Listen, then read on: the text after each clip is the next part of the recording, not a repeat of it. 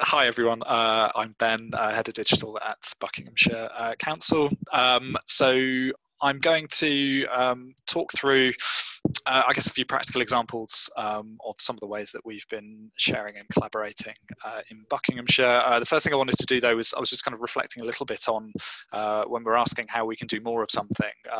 What is it that makes that thing hard and might get in the way? And there's obviously tons of people have written about collaboration and collaborative approaches, but it's probably helpful to remember and to not beat ourselves up too much in local government that the system that we're working in was not designed for this.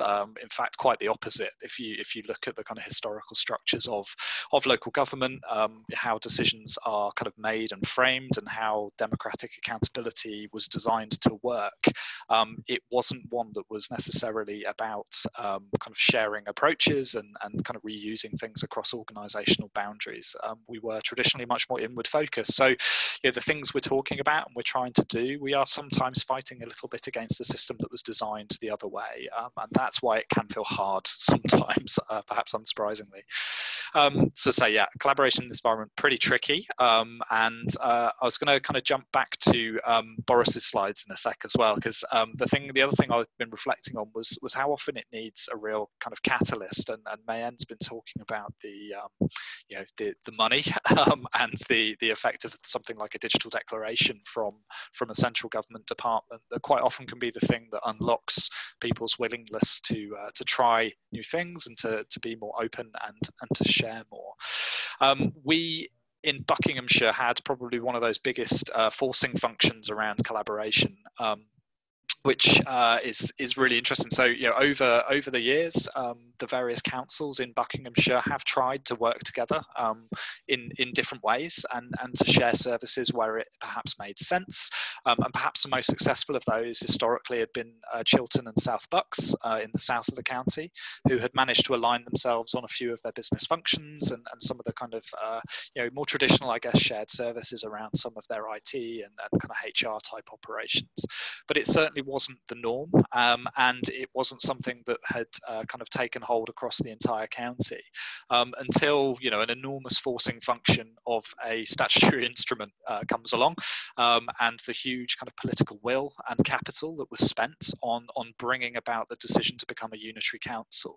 And so, one of the types of collaboration we're working with at the moment is a pretty forced one, actually. It's a kind of a coming together through some pretty extreme measures of these 5 organisations, and behind that was a huge amount of work, both in terms of the kind of political narrative and the framing of why that's a good thing for the residents in Buckinghamshire, but also the level of business casing and kind of financial kind of conversation that has to happen to look at how this all lines up, and to look at how in addition to kind of delivering better services, we can also realise some pretty big kind of savings as we keep moving forward.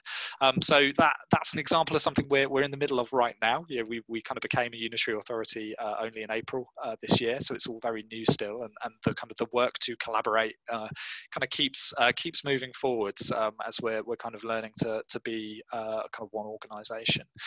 So back to Boris's slide. Sorry, Boris, I pinched these straight out of your deck because I was just kind of mulling the different types of collaboration, and what I was going to try and do now is just share a few examples across this spectrum that Boris put together, and to talk a little bit about kind of how we've done that here in the council. And while I was doing that, it was immediately obvious that it was easier to do some of those than others. So my incredibly untechnical graph here, but in terms of where I would put the volume of collaboration that I see both in the council I'm working with at the moment and for councils I've worked with in the past, is perhaps unsurprisingly, it's a little bit easier at the networking end, and we tend to do quite a lot of that, and we're quite comfortable doing that. But when you get into the real kind of shared delivery, shared budgets and people, and kind of shared responsibility for the delivery of projects, certainly I've seen far less of that, and that tends to be a lot harder to get off the ground. Mayenne mentioned one of my favourite ways of networking at the moment, the Local Gvt Digital Slack. If you're not on it, jump in. It's a great community, loads of people. people, lots of ideas sharing, lots of people kind of calling out when they've got a particular kind of problem or a challenge in front of them. And similarly, events like this, another great example of people kind of taking time out of their day to talk about and to learn about how we all do things differently. So as I say, this bit feels fairly comfortable, feels doable, feels like nobody's going to get in any degree of trouble for participating in this kind of activity. I think on the sharing knowledge as well, that's had a real uptick over the last few years. And, I kind of would point to things like the kind of government digital service and the work of MHCLG around the digital declaration, where I think people feel a lot more comfortable with some of the ideas around working more openly. I think people can see genuinely how it does make things better, and how, we are, because we are spending public money, we can feel quite confident in being open and talking about the work we do. Again, I kind of say that from a position of relative privilege, where I feel able to do that as a kind of white middle class male. I'm quite happy to kind of put my neck on the line and stick stuff out there and share at will.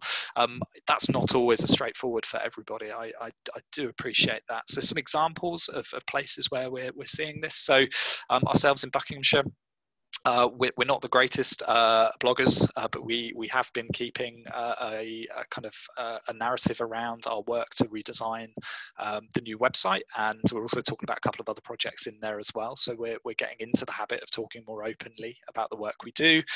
We also live stream our show and tells and kind of record those, share those on YouTube, so people outside the organisation are able to kind of listen to the work we're doing, hear what we're thinking about, and give us some feedback.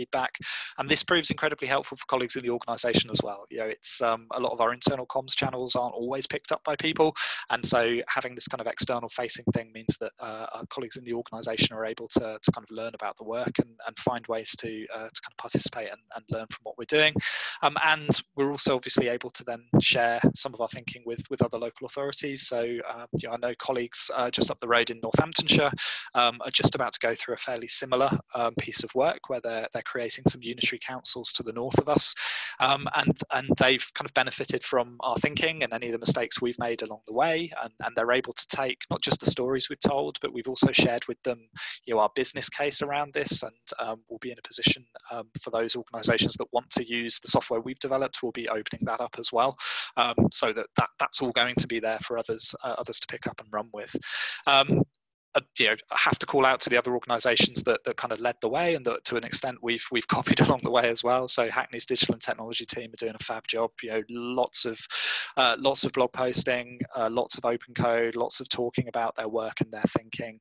Similarly, colleagues over in Essex and their service transformation blog telling some great stories about the work they're doing across the kind of digital and change agenda there. So there are some people leading the way who you can point to and kind of follow, and start to tell the stories in your own organisations as well. One of the projects I wanted to kind of reflect on a little bit, where we've perhaps gone a little bit further in terms of sharing some of the resources around it, is a project called Unwork. So this is, I haven't put the URL, sorry, that was clumsy of me, unwork.buckcc.gov.uk. And this was all about opening up some of the information that's usually kind of gone to die on our intranet.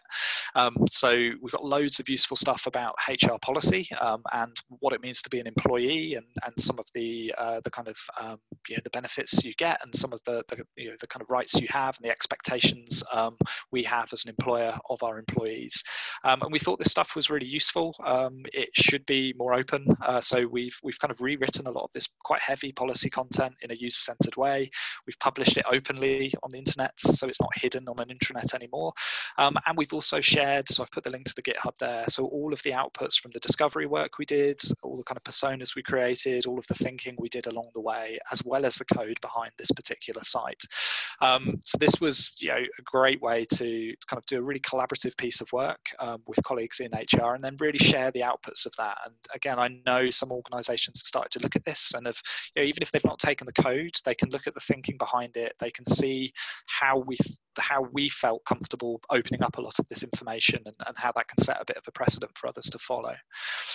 As I say, sharing the kind of budgets, people, and access to platforms bit, this is the less common bit, and it's harder to find concrete examples of this all of the time. So I kind of talked about the big statutory instrument way of doing it, which is a fairly kind of blunt measure. One of the other ones that has helped is a global pandemic. So every time we have one of those, that'll open up some opportunities to kind of share and collaborate at speed in this case. So this is a directory of support services for people who were isolating at home because of coronavirus. And this was developed literally in a few weeks using a code base we'd already developed for an adult social care directory of services, which we were happy to share with colleagues in Camden and in Hackney. And that was quickly kind of redesigned and repurposed into a very coronavirus kind of specific directory of services and a kind of user interface that you can see, which we then took back and republished ourselves because they've made some kind of helpful changes to it. And a version of this is being used by a number of councils in the UK now. So that's a great example where the kind of the thinking behind this directory, the code itself, some of the design patterns were all very quickly kind of shared and reused and designed and built in a really collaborative way where each organization kind of input to kind of keep iterating this particular product. So nice example, again, quite a big forcing function, but it hopefully has helped show people that this is very possible and it's possible to do in quite short periods of time as well.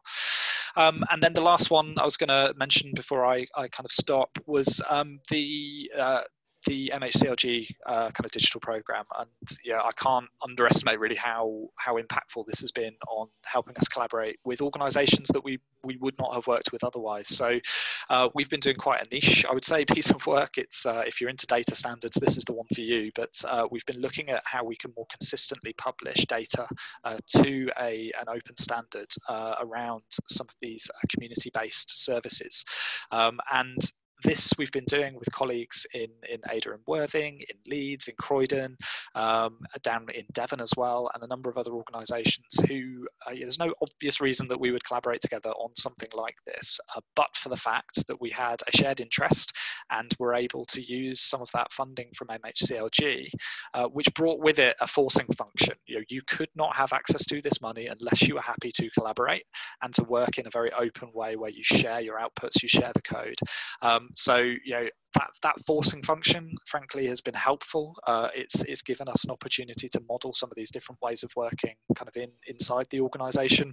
And it means we're able now to make the case as we pick up new pieces of work as a team to say, actually, all of those kind of circular discussions we had before about intellectual property and why don't we turn this into a product ourselves and sell it to the market?